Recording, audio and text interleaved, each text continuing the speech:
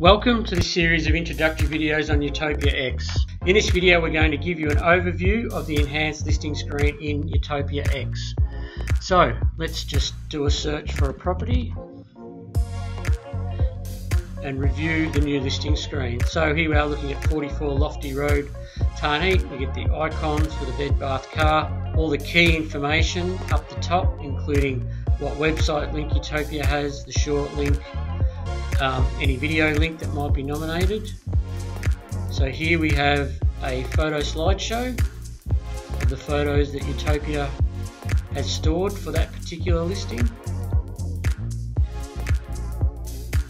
Description, any additional information, including statement of information links for those Victorian offices, who the vendor details is if you have them recorded, any additional building land details, and inspection times are down the bottom.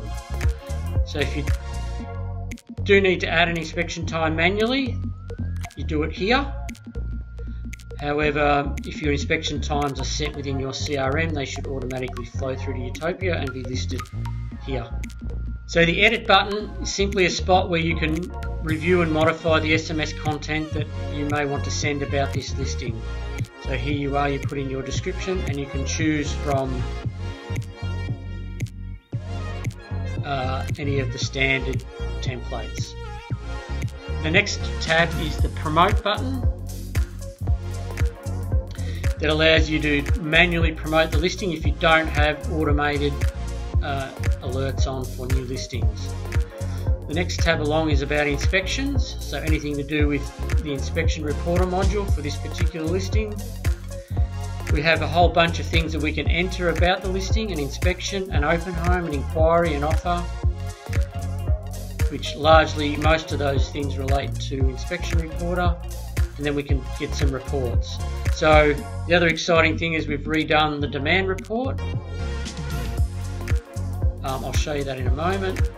So we can get a hot leads report, and that we also have the new auction accelerator feature, which is accessed from here, which identifies any subscriber who's had interaction with this listing during the course of the campaign, allowing you to email or SMS them directly.